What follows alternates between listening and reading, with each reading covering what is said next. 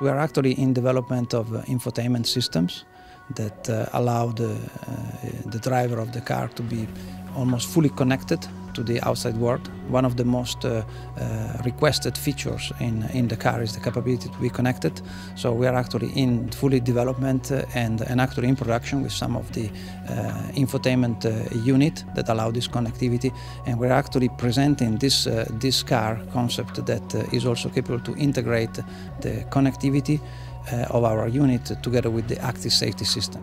Wir wollen natürlich dem Benutzer ermöglichen, während der Fahrt seine gewohnten sozialen Netzwerke zu benutzen, Internet-Streaming-Dienste für Musik und für Video zum Beispiel, aber halt in einer sicheren Art und Weise und dann halt auch vielleicht sogar für die Rücksitze nutzbar zu machen.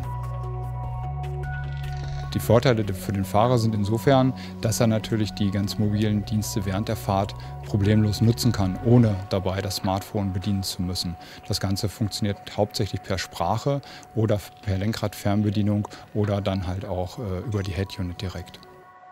We noticed that the driver of the car, they want to be connected in the car.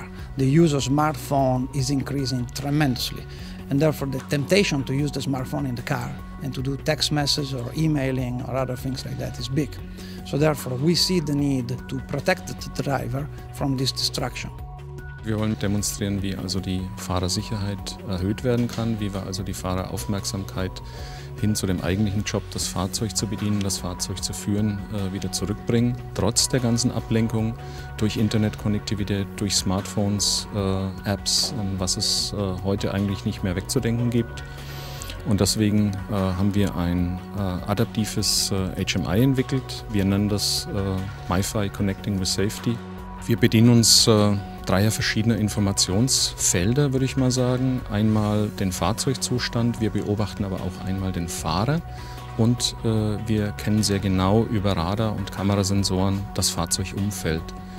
Diese drei Informationen führen wir zusammen in einem sogenannten Workload Manager und hier werden dann Schlüsse gezogen hinsichtlich der Bedienerschnittstelle, das Fahrzeug HMI. Das Ganze ist also situationsadaptiv. Das heißt, die Bedienung ist nicht starr, sondern folgt eben dem Zustand, in dem sich der Fahrer befindet. Ist er aufmerksam, ist er weniger aufmerksam? Oder eben auch dem Zustand im Fahrzeugumfeld. Ist sehr viel Verkehr oder ist weniger Verkehr um dem Fahrzeug? Delphi is also active tremendously in the area of safety since many years, and actually we see a convergence of connectivity needs and active safety need in the car. And we're actually in development, and we plan to launch this in production within the next few years.